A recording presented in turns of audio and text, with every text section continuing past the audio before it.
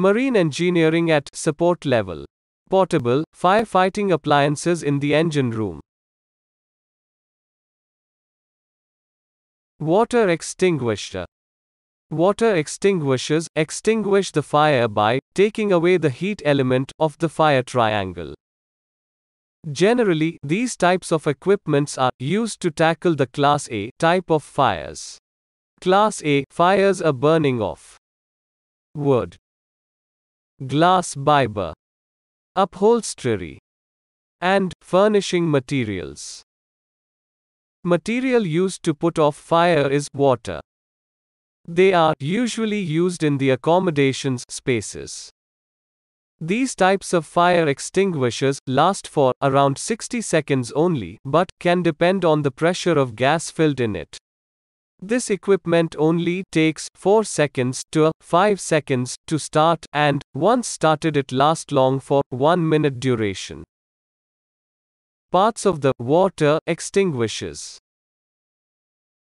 CO2 gas is used for pushing water out of the cylinder, and it is filled in 60 grams quantity. The quantities of gas can change as per the size of the equipment. The pressure inside it is around 10 bars, and it is enough to expel water out of the equipment with great force. Procedure to use. Identify the fire.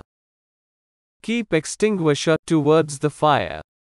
Remove the safety pin, and press the operating lever to pierce the core 2 cartridge.